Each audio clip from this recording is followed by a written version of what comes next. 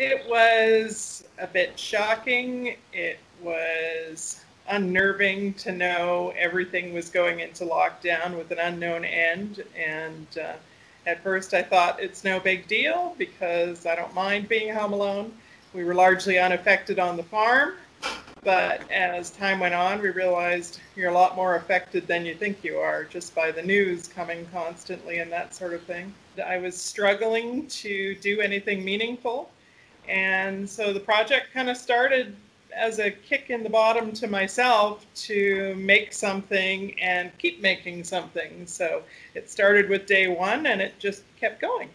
I decided to challenge myself to do a drawing every day of the pandemic.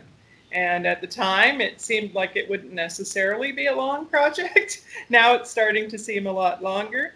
But basically, since that day, I have done a little 4" by 4" drawing or painting or some such thing each day. As I started getting feedback from my friends and observers, they started sharing their thoughts with me. They started giving me feedback on what I was doing, and it became a lot more of a conversation with each other about how we were all doing during this pandemic thing and what we could do to support each other.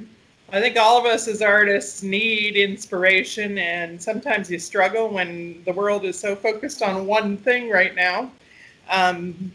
Basically, my take to everybody is to just keep doing it. Just keep making something.